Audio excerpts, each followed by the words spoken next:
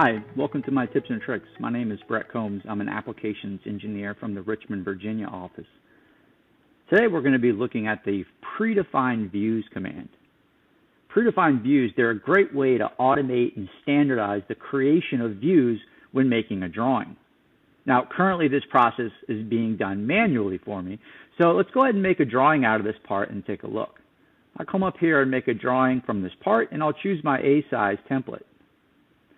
You'll notice as the drawing opens up, I'll have to manually insert these drawing views either from my view palette over on the right-hand side, or I could use the model view button.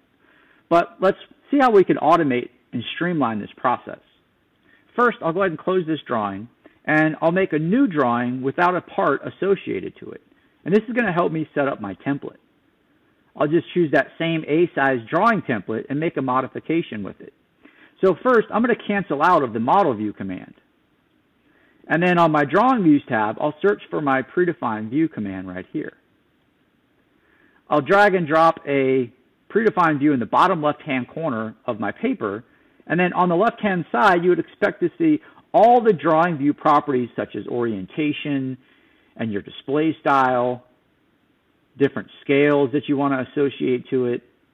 And I'm going to leave this pretty much the same, except for maybe I'll change the scale of my drawing view.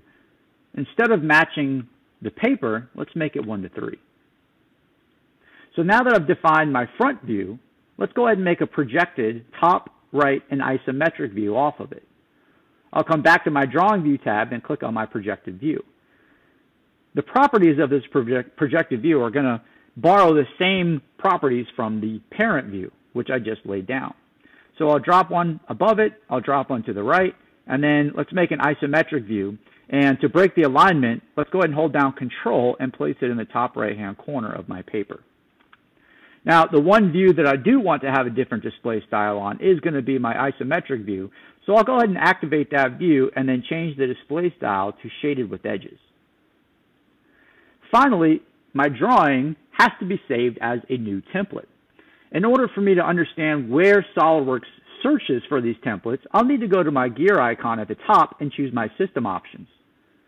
Then I'll click on my file locations, and I see that my document templates are currently saved on my C drive under SOLIDWORKS Training Files, Training Templates. That looks like a good spot to save it. So my last step here is to do a file save as, and then change my file type from an SLD DRW file to a DRW DOT file type, a drawing template. And then I just want to make sure it mapped it to the right location, which is my C drive SOLIDWORKS training files, and then my training templates. Let's give it a name that stands out.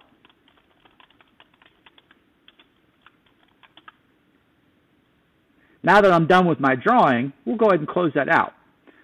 Now let's see how this process is automated. Now that I'm done working on my sheet metal part, I'll make a simple drawing view from it. Choosing my predefined views, and then all of my views populate with the associated properties that I assigned to it in my predefined view template. I hope you enjoyed this video, and if you have any questions regarding predefined views or any other drawing tips, please don't hesitate to reach out. Thank you.